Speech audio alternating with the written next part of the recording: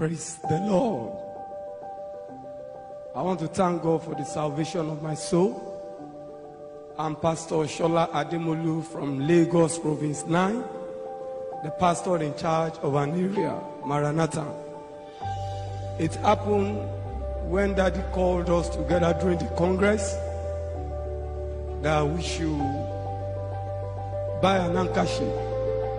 And we were given an instruction that a single bottle of anointing oil should not leave the camp. I quickly rushed to my bag. I picked my anointing oil there.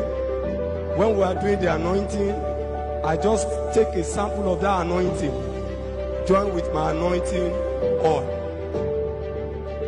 When we left the camp for that congress during the siege is over, on 23rd December on my street, I am going for my daily activities.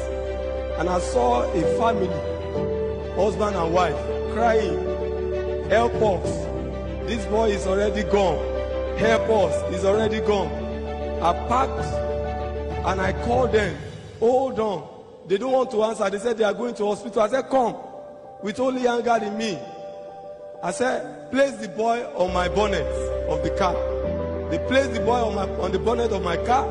I took the mantle and I poured the anointing oil in the mouth of the boy. I was praying. For 10 minutes, the boy was not responding. He has gave all the ghost completely. But to the glory of God, after 20 solid minutes, with the anointed oil and anointing handkerchief, the boy came to life. Who did it?